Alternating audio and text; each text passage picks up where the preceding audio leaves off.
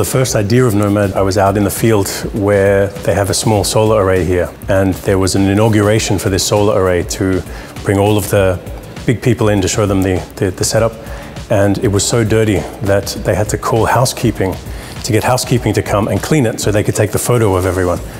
And I thought, why isn't there a better solution? I was told that there was no large-scale solar in Saudi Arabia, and that was kind of the moment, you know, here's a problem, it doesn't have a solution, and it will be great to have a solution ready for it.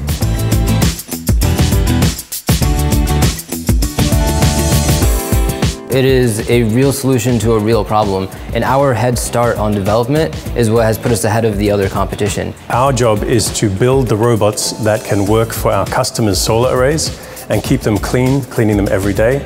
These power plants will be losing money if they're not cleaning their solar panels on a regular basis. We build robots that clean solar panels. It's a big problem with dust that we can effectively solve with our robots. There is not an adequate solution to the problem from the competition.